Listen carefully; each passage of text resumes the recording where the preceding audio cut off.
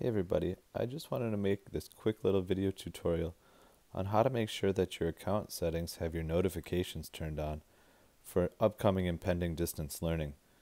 If I assign something, I'm probably going to talk about it in an update on Schoology. I want you to be able to get that information as soon as possible. The first thing I would recommend is that you download Schoology on your personal devices. Of course, you'll have it on your iPads, but you should also have it on your personal devices. So in that case, if I send an update and you're away from your iPad, you'll get the information right on your phone. I would also recommend turning on notifications for any personal messages that I may be sending to you in case we're corresponding. So here's how it works. On the left-hand side, get to this screen, the screen that shows all of the information for your courses and your grades and whatnot, and go down to Account Settings right down here. Click on Account Settings and up pops the screen, and you got the Account Settings, Notifications, and Privacy Settings. Now under Notifications tab, you're going to have a very long list of notifications. In fact, it's so long that it came in 2 screenshots, as you can see.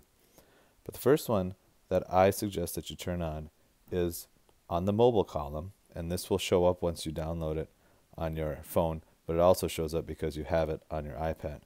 But anytime a course update has been posted, instead of off, you should turn yours to on. That way, if I put in a course update, you get a notification saying that I've posted an update, and you can go and read it. Another one that might be useful is down here when it says courses material is overdue. Now currently I have mine turned off because I don't have any course material, but if you turn yours on, as soon as something becomes overdue, you get a notification saying, "Ah, dang, I need to go and do that ASAP so I can get as much credit for it as possible."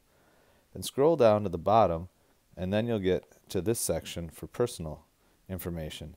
And anytime you get a personal message, turn that on. So you can see I have mine turned on, so every time I get a personal message, I get that notification on my phone, and I can usually respond to it immediately right from my phone.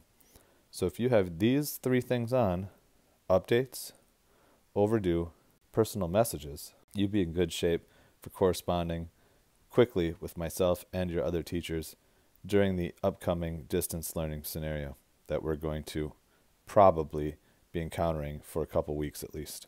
I hope this little tutorial was informational. Thanks for listening.